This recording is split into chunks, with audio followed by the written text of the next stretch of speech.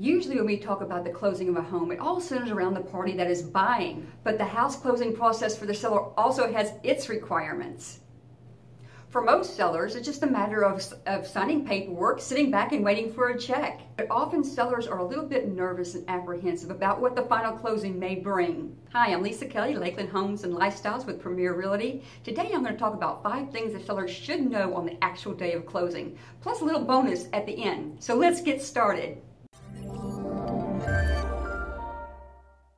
One question I'm often asked at listing time is, does my spouse have to sign if I am the only one on the deed? The answer is yes. The seller's spouse most likely will have to sign, even if there's one spouse listed on the deed.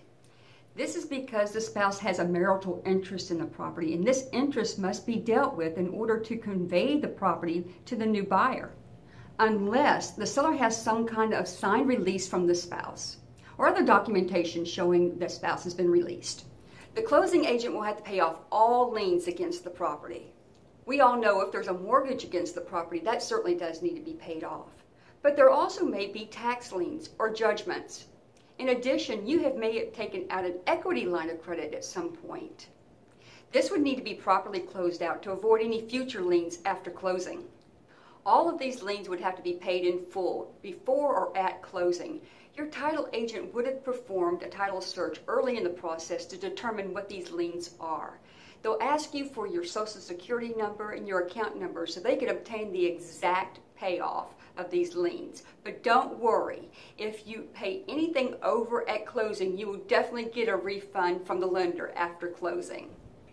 Number 3, the IRS.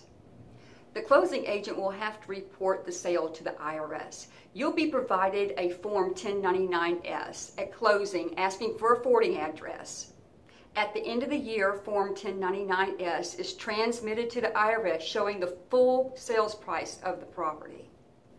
In most cases, the seller is not going to owe the IRS anything from the sales proceeds. However, you may owe taxes on the proceeds, and these are called capital gains. There are several determining factors here. I strongly urge you to get with a tax professional to determine what your tax liability would be based on your particular situation. You don't want any surprises at the end of the year.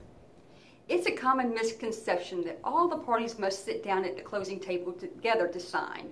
This misnomer often causes a little bit of stress for the seller, who may be out of state or even worried about the closing schedule itself.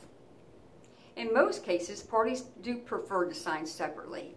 Typically, the seller's package is pretty short, but the buyer's package can be very, very long, especially if they're financing.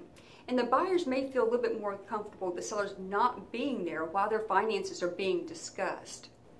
Both parties can meet if they want, to discuss things about the house, but there is absolutely no requirement that says that all parties have to sit down at the closing table together at actual closing. Make sure you tell your closing agent how you'd like to receive your proceeds. This can be in form of a check or a wire transfer into the bank of your choice. Now, if your buyer is financing, your proceeds are not going to be dispersed until the buyer's lender has approved all the paperwork. This typically happens all within the same day.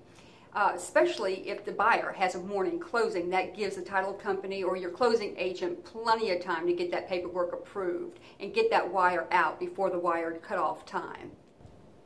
But if you have a cash buyer, your sales proceeds are going to be dispersed right away, provided that all your liens have been satisfied.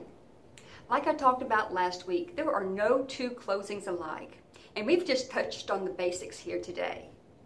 The key to a successful closing on a property is to have a seasoned realtor by your side and a clear line of communication with your closing agent. In the description, you'll find a link to my 21-page seller's guide. In it, you're going to find everything you need to know how to properly prepare your home for sale and have a smooth closing. It's my gift to you for taking the time today to watch this video, so enjoy. Oh, and if you haven't already done so, please hit subscribe.